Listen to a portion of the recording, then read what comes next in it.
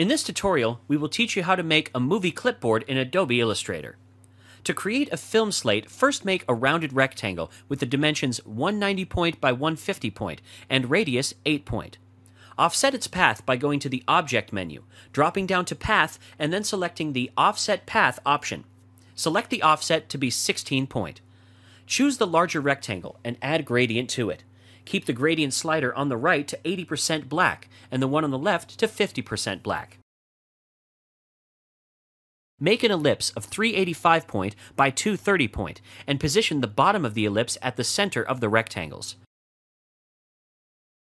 Select the copy and the ellipse and intersect the two shapes from the Pathfinder panel. The Pathfinder panel can be opened from the Window menu. After intersecting, keep selecting these shapes and expand them. Next, add gradients to the intersected shape and the smaller original rectangle. Choose any color to fill in the gradient sliders. Once done, remove the strokes from these illustrations and offset the paths of both rectangles by 2 point. Add a gray gradient to the offset shape. To make the claps existing on top of the slate, create another rectangle with the dimensions 240 point by 28 point. Add gradient to it with 3 gradient sliders, the extreme right and left ones being 20% black, while the center one being white. Take the gradient slider in the middle to the right, and in between the 2 gradient sliders at the right, add another one, which is 85% black. Set its angle at 90. Draw another rectangle, which is 16 point by 64 point. Drag it to the clap that you just made and rotate it.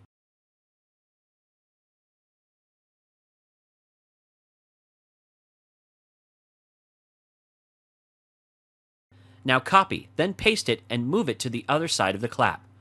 Select both of these rectangles and go to the Object menu. From there, go to Blend and open its options. In Spacing, open the drop-down menu and choose Specified Steps and enter 3 as its value. Press OK. Keep selecting the 2 rectangles and then go Object, Blend, Make. Now copy and paste the clap, bring it on top of the smaller rectangles and send it backward. Select the copy and the smaller rectangles and press the Intersect option from the Pathfinder panel. Now expand the 2 shapes. Choose the intersected shape and add gradient to it, keeping the gradient slider on the left at 80% black and the right one at 50% black. Copy the clap, select the copy, go to the Transform panel, and from the drop-down arrow choose the Flip Horizontal option. Bring both claps on top of the slate and rotate the top one. The last illustration to draw is the hinge between the claps. To make this, select the star from the Shape tool. Click with this tool on the screen and a pop-up settings panel appears. Enter radius 1 as 30 point, radius 2 as 15 point, and points as 3.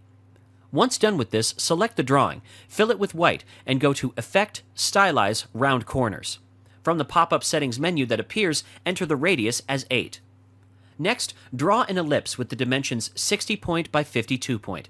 Select No Color in both shapes. Bring the ellipse midway on the triangle. Copy the triangle by pressing Ctrl-C and paste it by pressing Ctrl-V. Select the copy of the triangle and the ellipse from the Pathfinder panel.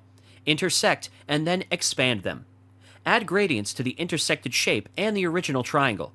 Add a lighter gradient to the intersected shape than the triangle. Remove strokes of both.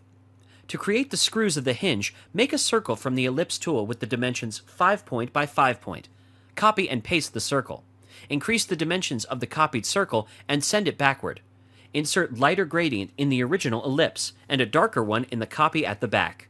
Copy and paste both of the circles. Position these screws on the hinge and then select the complete object and place it on the claps.